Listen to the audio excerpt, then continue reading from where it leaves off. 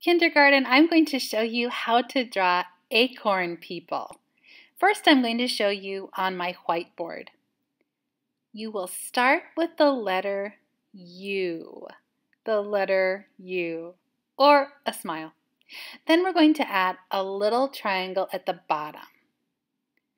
An acorn has an acorn cap, so I'm drawing a curved line that connects those two lines on my U. And then two curved lines on either side and a line on top. The final thing I need is a slanted, skinny rectangle. Now I'm making some diagonal lines crisscrossing on the top for my acorn cap. Now the fun thing about this acorn is that you can decide what kind of face your acorn has. He needs probably eyeballs or eyes and a mouth. So you can do a circle with dots inside. But what are some other faces you could do? You could also make it look like your funny little acorn person is sleeping. Maybe he's snoring or singing. Let's see, what else could we do?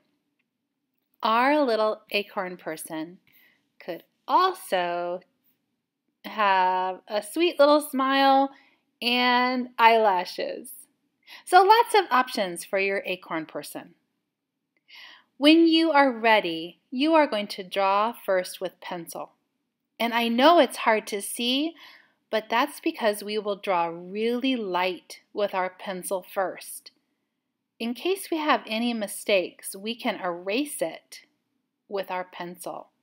There's my curved line on top.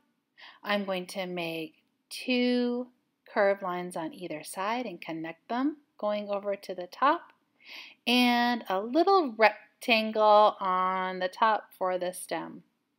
Some diagonal crisscrossing lines will help make it look like an acorn cap.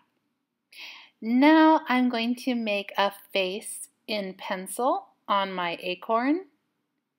Let's see. Oh, I like those cute little eyes I made. And some eyebrows on top. I decided no nose on this guy. The next thing I'm going to do is I'm going to use a big, thick Sharpie marker to go over this. That way I can cover those pencil lines. I'm going around my little U and I'm including that triangle at the bottom to make it look like it has a little point.